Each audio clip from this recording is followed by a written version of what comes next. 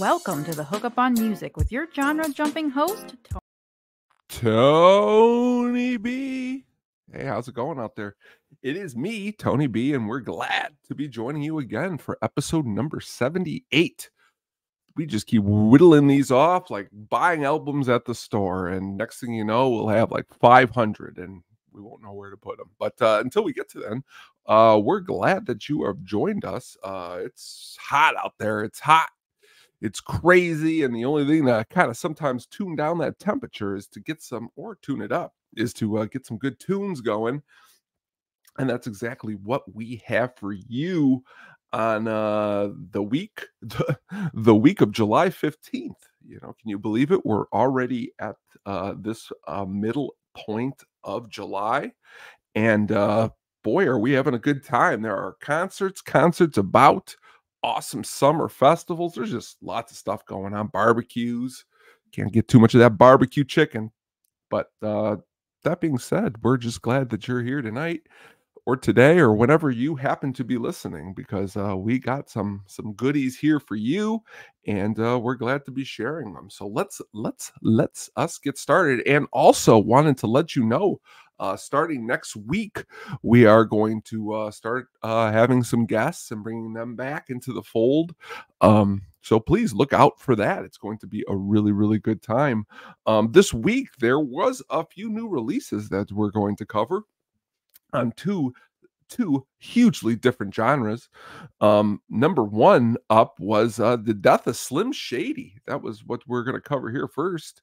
An album that was the 12th studio album by Eminem. Can't believe it. The 12th studio album by Eminem. When you start to say, when an artist and you start to say numbers past like the 6th or the 7th, and they're still putting them out and people are still excited when they're coming out, you got to turn your head and say, you know, this Eminem, you know, he put some things together. You know, I came into the picture on the second album, the Slim Shady LP. Actually saw him in 1999 on the Warped Tour Festival. Would not expect to be seeing Eminem mixed in with a bunch of awesome punk rock bands, but there he was. Did a really, really great show. But here we are. You know, we're here on the 12th album. An album that has lots and lots and lots of frequent collaborators, from Big Sean and Baby Tron and Jelly Roll. Yeah, he does a song with Jelly Roll, who also has a song on the new Twisters soundtrack that we'll might talk about sometime later if seems deemed worthy. Also frequent collaborators, Dr. Dre and Louis Resto. Was produced by Eminem, with those two, along with Dem Joins, Frederick, Q Beats, Cole Bennett, and DJ Premier. How long is this album? 64 minutes and 28 seconds. How is it? You know, I don't know. You know, I'm a little bit over here, a little bit over there. You know, some of it's a little much, if that could be said. But he's always been a little much, but maybe it's just the sign of the times. I don't know. I wasn't into the album as much as maybe some of his past albums. You know, his his song Houdini that came out was all right. Nothing too special. But if you're a fan of Eminem, I'm pretty sure you're going to dig into this album, and you're going to dig it quite a bit. Also coming out with a brand new album is the one and the only, Johnny Blue Skies. And you're saying, well, like, who's Johnny Blue Skies? It is the alter ego of Sturgill Simpson. You know, just a great, great artist. Me personally, I came across Sturgill Simpson on the well, where did I come across him? High Top Mountain was a really good debut from him. But Sound and Fury is where I came across him for the very first time. And honestly, he really good album that was. You know, that was 2019. So we're saying 5 years later. You know, we're curious to see what this man has been up to. Since that Sound and Fury album, he's come out with a couple volumes of Cutting Grass and the Ballad of Dude and Juanita. So now Passage Due Desire is pretty it's pretty awesome. It is definitely receiving lots of praise by music fans. Um some people say that it scratches a lot of the same itches of artists that you may have listened to a long time ago, like kind of like when the Birds did their that crossover stuff, some Graham Parsons, maybe a little band, maybe even little Allman Brothers. But definitely what I like is that it's a good album. Okay. It's a good album and it's clocking at 41 minutes and 43 seconds, but only 8 songs on the album. Swamp of Sadness kicks it off. What I like about this is there's a couple songs that are past the 7-minute mark. Uh, Jupiter's Fairy is 7 minutes and 24 seconds, and One for the Road is 8 minutes and 55 seconds. The album was produced by David R. Ferguson with Sturgill Simpson. Pretty cool. David R. Ferguson's been part of a lot of different things. Been part of U2, Rattle and Hum, Tyler Childers, Del McCurry Band. Very cool. John Prine. Always can never get a little too much of John Prine, but just a really good album that I suggest you check out. Passage du Desire. Passage of Desire, in which is what the first thing I said was French. But this wanted to, he said, show a new phase in his career. This is a little bit of what he said when he moved to Paris. There's a contrarian in me that always wants to push against any kind of expectation. If something works, there's a thought in my brain like, no, I'm being told to do that again. I was in pain. I was pushing the world away. That's why he adapted the stage name, and that's why we got this awesome album that I really suggest that you dig into, because honestly, the vocals, the guitar, the pedal steel, really great. The miking on this album is really good. There's a dark undercurrents that are going on that you just can't miss. Dark passages, which are definitely cool if you are a fan of Sturgill Simpson, because honestly, he does that really well. And honestly, out of the 2 albums that we reviewed here, I would take this one over The Death of Slim Shady. I know they're completely different albums, and I know this is a little bit more, they call it Americana, but I think it's a little bit more than that. So check out this new, it's called Johnny Blue Skies, but it's Sturgill Simpson. So check it out. It's good. It's good stuff. Good stuff that we are spinning.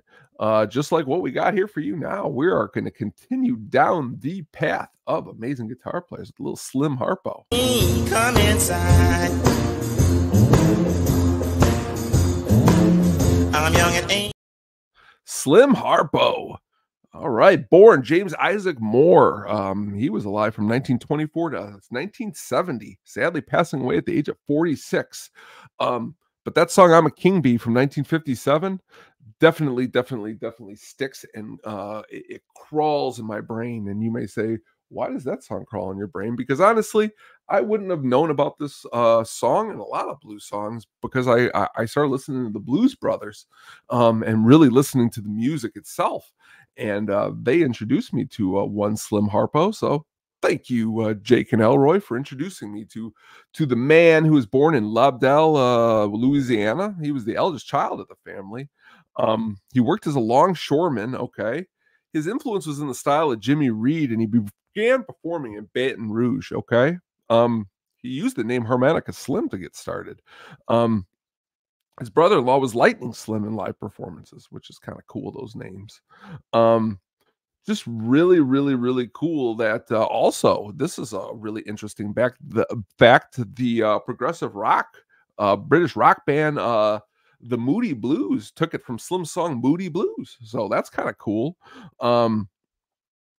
Just really a lot of influence. Again, another musician who has a lot of influence, influencing, again, I brought up Rolling Stones, Yardbirds, Kinks, Dave Edmunds, Love Sculpture, Van Morrison, when he was with them, just Hank Williams Jr., Fabulous Thunderbirds, Warren Smith, a lot of influences. A really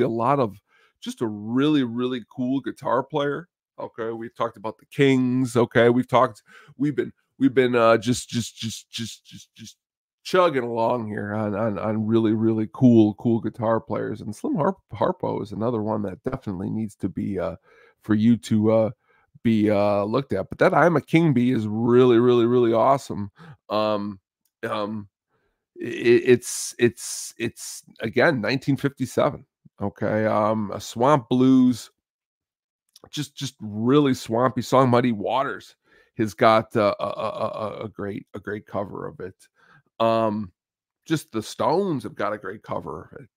You may not even believe this, a really awesome Grateful Dead version with Pigpen, the keyboard player, original keyboard player, doing it. Pink Floyd's got a version.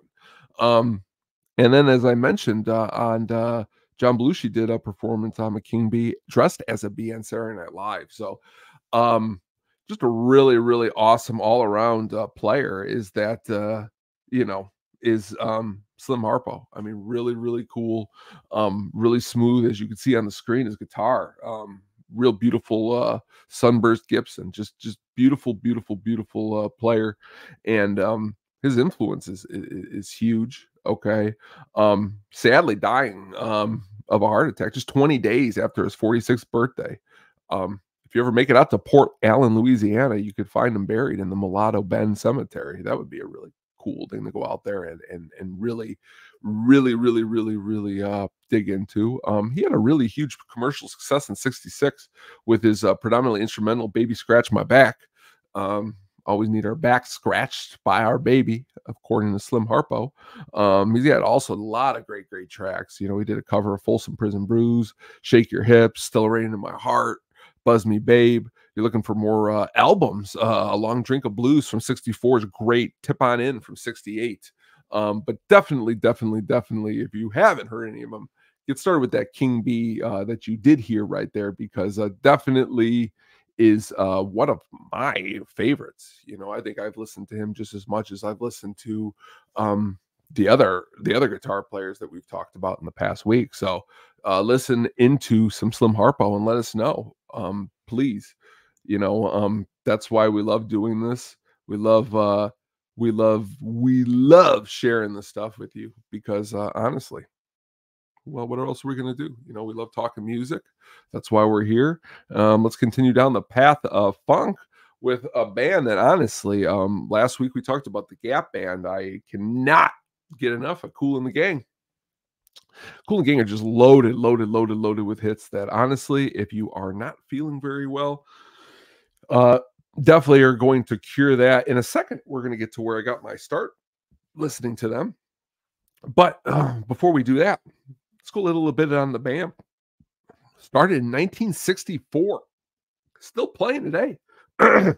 Just really, again, lots of good songs. Hollywood Swinging, okay, Ladies Night, Celebration, Get Down on It, Joanna, Misled, Cherish. Definitely was cool. Was in 2012. They supported Van Halen on their tour and their 50th anniversary tour. Just thought that was incredible that you're getting this great band. Honestly, you're not feeling up to it. You're not feeling like you're in the mood. This song Fresh will definitely get you going.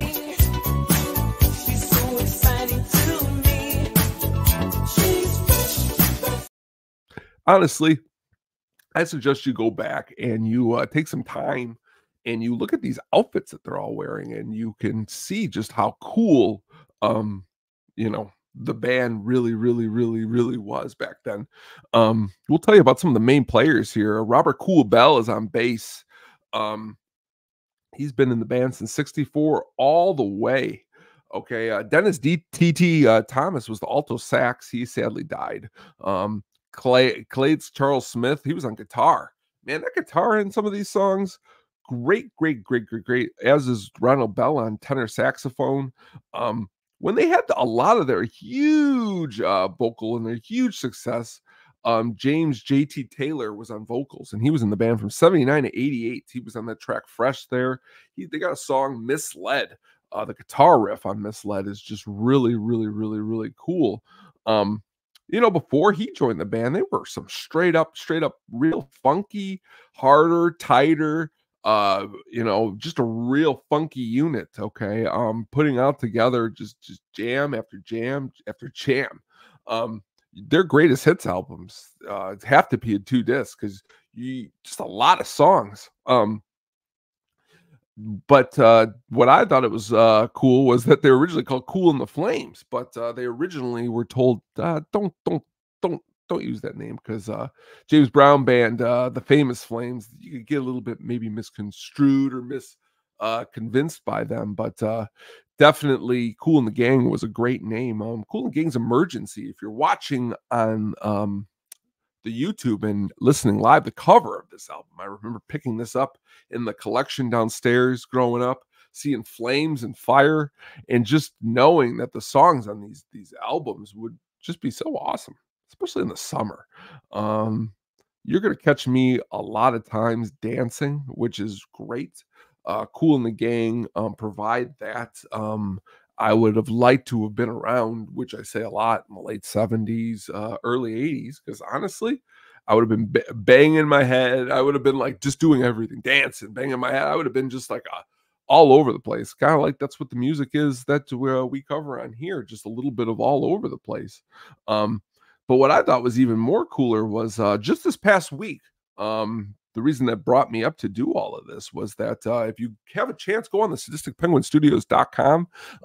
We're all typing out articles that are down there really awesome on movies, great movies. But I did one on music. There's food. There's a whole bunch of stuff down there. Just check it out. But I did one on the Pulp Fiction soundtrack. And honestly, you talk about a soundtrack that's great from head to toe. But the reason I bring this up is Kool and the King's Jungle Boogie.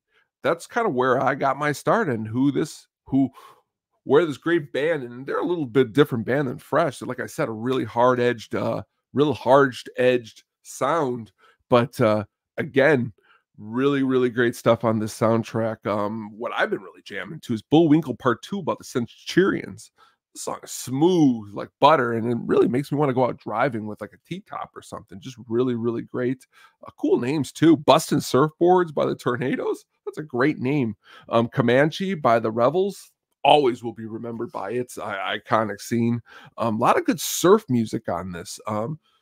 As is Girl, You'll Be a Woman Soon. Not surf music, but a great Neil Diamond cover. Just really good. Chuck Berry, great guitar player. You can never tell. Al Green doing that. Just great stuff. But I thought I should add all of that because I wrote this amazing article. So check that out. But let's move on to our next segment here. Earlier today, my amazing partner at the show, Yumper, he shared a great track by the band Foreigner. And boy, am I familiar with Foreigner because they were formed in New York City in 1976. Okay, by guitarist Mick Jones, vocalist Lou Gramm, drummer Dennis Elliott, keyboards Al Greenwood, bassist Ed Gagliardi, and multi-instruments Ian McDonald. Okay, one of the world's best-selling bands of all time with 80 million records, including 37 million in the U.S. So half of their sales are just in the U.S. alone. But great albums. Great. I mean, you know the singles. You know the Feels Like the First Time, Cold as Ice, Double Vision. Great. Hot Blooded, Head Games, Urgent, Jukebox Hero, Waiting for a Girl Like You, Love. Honestly, I'm not afraid to admit I love the ballad. I want to know what love is. Just a really good band that just really had a really good sound for the time of when they were coming out. Great vocalist, in Lou Gramm and excellent guitar playing and Mick Jones. Just really great. Just here's a really cool kind of clip of them in the later years. Just Mick and Lou jamming on a classic.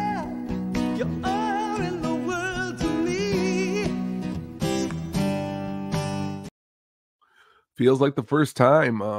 I can remember the first time listening to these guys. My mom, she had a greatest hits album, and I would just kind of listen to it and keep listening to these songs. Play a lot on the radio. But honestly, what I like to do to find out if a band is really good is I go, hey, you know what? Let's dig a little deeper. So let's see some of the deep cuts. On the debut album, there's a couple great deep cuts. Head Knocker, Star Rider. Last track, I Need You. Really awesome track. Really great. Double Vision, another great album. Blue Morning, Blue Day. You do play that one on the radio a lot, but really great one off that. Head Games, good stuff on Head Games. Rev on the Red Line. I'll never forget when my dad said that was a great one to go out racing with. Excellent, excellent, excellent stuff. Foreigner is never just never ashamed to play Foreigner. Just a really great band. That's the shame that the original band isn't together anymore. I had an opportunity to see Foreigner, who they are now, and honestly, great show. I think they are on there wrapping up. They're wrapping up their who they are as a band, supposedly. But they're this is their you can't go on forever. Okay. Mick Jones, I think, has some health issues, which is a little he's been diagnosed with Parkinson's disease. So this is kind of like a farewell tour. So if you get a chance, go out there and see Foreigner, play Foreigner, blast Foreigner. Again, I think even Lou Gramm goes out there and tours around. Check them out.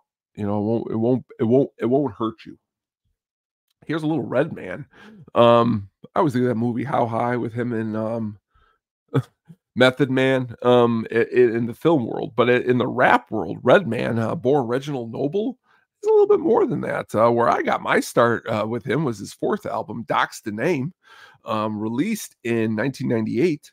The song I'll Be that was the song that that was my introduction to Mr. Redman. Yeah, I'll be there. My first name must be He Ain't Shit. Every time I'm in the car, bitches be like, he ain't shit.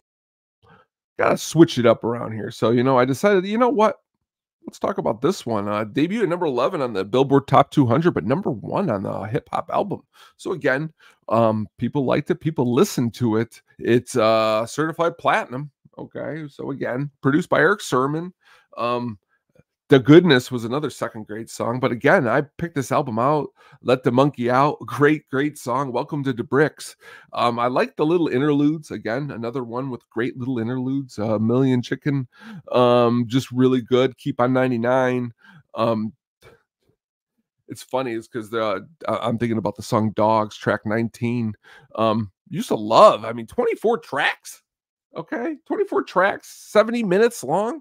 You're not going to want to miss out on listening if you're looking for something in the hip hop variety. Check it out. Check out this album. It's really good. Doc's the Name. Really good. Just like check out Fear Factory's Obsolete.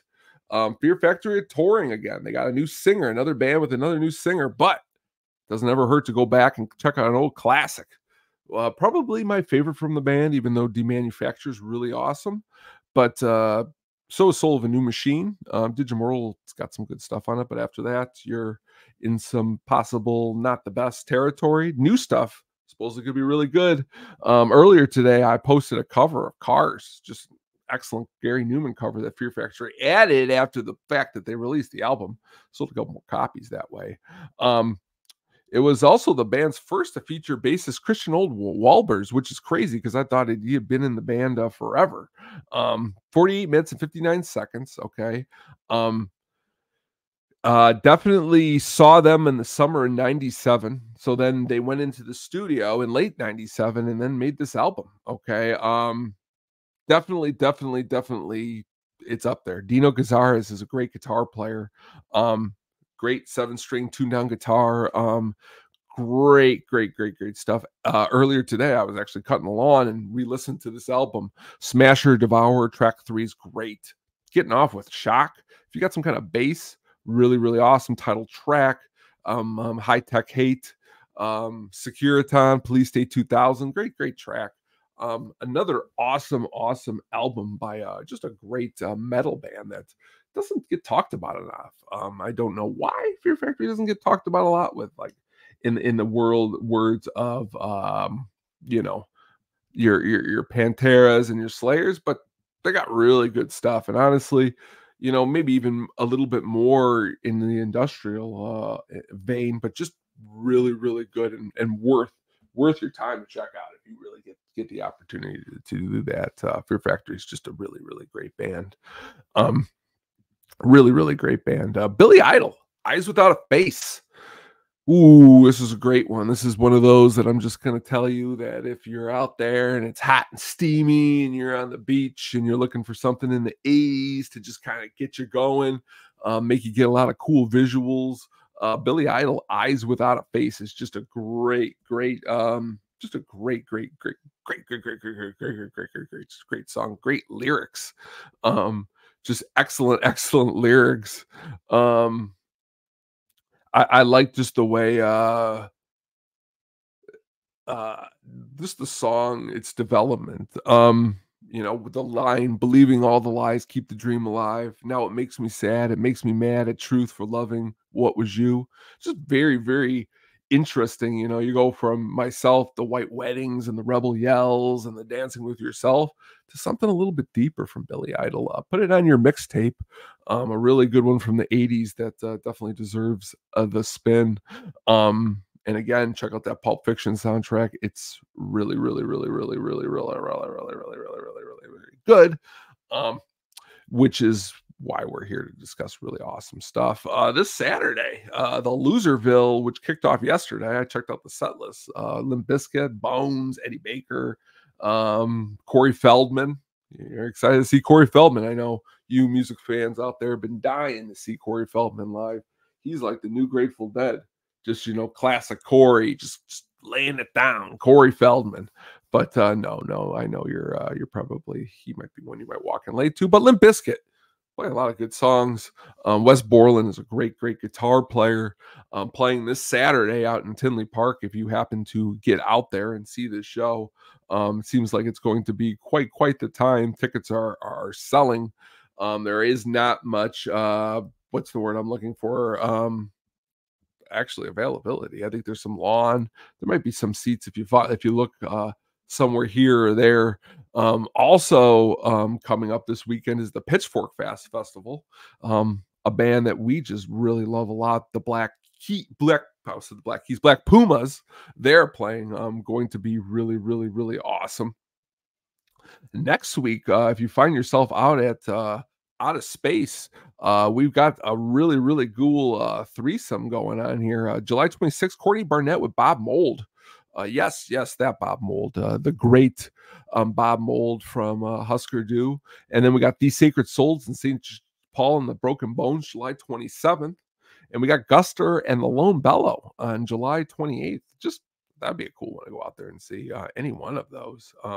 Phish, of course, is making their annual 3-day stop down to the old stomping grounds out at. One day I'll have to sit and tell you a great Ozfest '98 story out in the Alpine Valley area. But again, that's where they'll be playing. Vampire Weekend's got a couple shows coming up also next weekend, 26th and 27th. Honestly, this would be great. The Pretenders coming to the Chicago Theater. Never have too much time. I never have a time that I cannot not dedicate to Chrissy Hine and the Pretenders, who are coming in on the 26th. Thompson Twins and Thomas Dolby coming in on the 29th, if you want to get your 80s fix. Tedeschi Trucks Band coming in on the 31st. Really cool stuff. And then you flip the calendar, and right in the beginning of August, you got your Lollapalooza and your Lollapalooza after shows. Just honestly, and then Green Day at Wrigley Field, August 13th. Got a lot of stuff. Lot of stuff coming up around the bend. A lot of cool concerts. Caged Elephant, great live show, August 14th. Abbott Brothers and Trampled by Turtles, August 18th. Pearl Jam, couple shows. Is it time? Have you seen them yet? They are playing Wrigley Field. Might be time to go out there and check those guys out. But that being said, just some concerts coming up this month in August, and we'll keep dropping them on you. So keep looking out for that. And please drop any kind of albums you'd ever like to talk about. Send me a DM. I'm never too busy. If I don't respond, it's because I'm probably mowing the lawn, which I have to do, and do other things, which honestly, I would stop doing those things to answer your thing. That's why I'm asking you to please let me know. But just this past Sunday, we talked amazing Willem Dafoe movies on At the Show, and my soundtrack pick of the week was the great soundtrack that came from Hustle and Flow.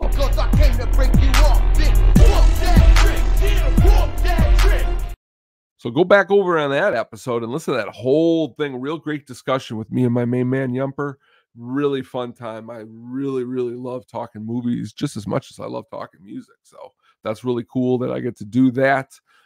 Please keep checking out everything that's coming on the channel. We're dropping videos, a great long legs.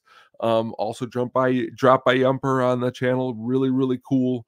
But that being said, I just want to thank you again for joining me.